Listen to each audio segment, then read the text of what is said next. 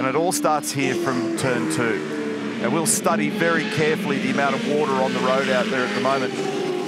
And the main aim of the game here will be to make sure that everything is working correctly and not to put too much risk in. If you feel confident and the car balance is good, you can press on with it. You might try and achieve something at a time, but it is certainly a moment out there at the moment to tread warily. Craig Lowndes going off the road, for instance. Oh, locked wheel.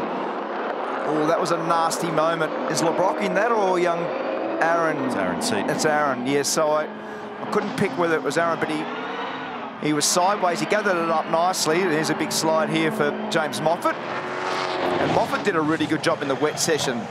So this is clever. One of the things that traps you or can trap you is as you leap in, having wet shoes and slipping off the brake pedal, because most of the competitors actually have a metal fabric that runs across the top of the pedal itself. And there's a couple of different styles. It's sort of a knurled metal piece that sits over the brake pedal and tries to give you some grip to your boot. But if you get in and your foot is wet, the propensity to fall off or just slip off with the amount of braking force that you've got is very easy to do. So this is a place that you do not need to slip off the brake pedal. It came out and spread a little.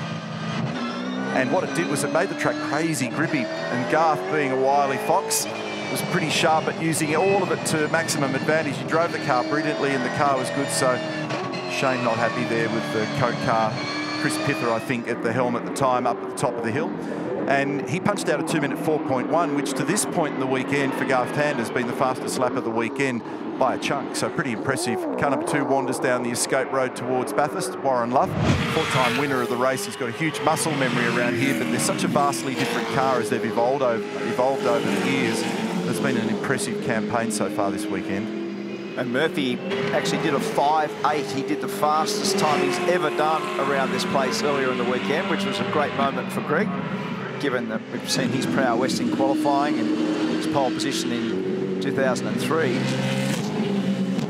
But to be able to come here, grab the thing by the scruff of the neck and do a time in the 5s is pretty impressive. Very wise. Yeah. 2 minutes 22.4 is the fastest time that was achieved in car number 17 by the brothers Davison.